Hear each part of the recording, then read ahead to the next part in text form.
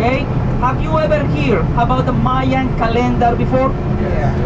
And people mention that the Mayan calendar is gonna end the next year, 2012. And people always ask me, Alejandro, did the Mayas predict the end of the world in 2012? I don't think so. I don't think so, because according to the Mayas, every 52 years, the world's supposed to end.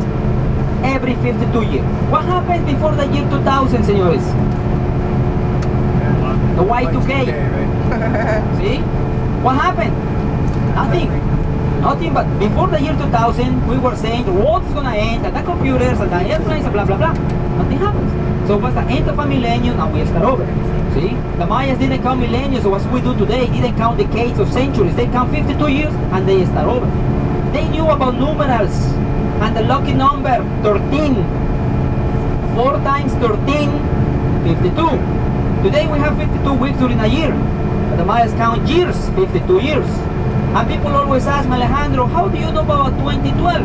Senores, they had stone monuments, and they carved hieroglyphics with numbers. According to the experts today, they carve important dates.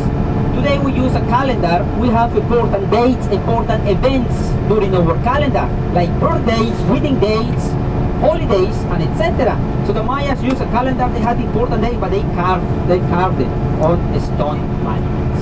See, on this stone monument, all the hieroglyphics is December 22nd, 2012, the last date of the calendar.